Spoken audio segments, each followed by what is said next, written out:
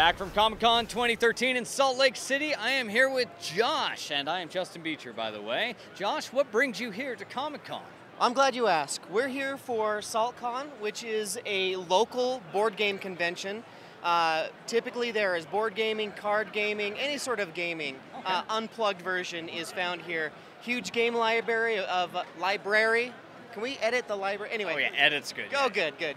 Man. Anyway, library of 500 games, so going to be 100 tables, about 800 people there. It's going to be fantastic. Okay, and pretty much like the common games, of course, like Magic and Warhammer. Absolutely. And all that. All of those are present. There'll be conventions, there'll be tournaments, events, all sorts of things pre-planned and just on the spot.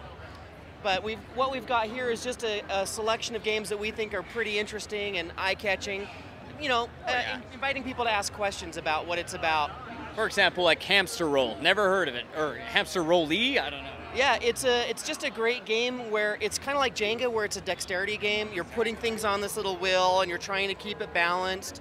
Very clever, very fun stuff, and the kids just love it. They eat it up. It's right over there. It's got bright colors and different shaped blocks, so it's pretty cool stuff.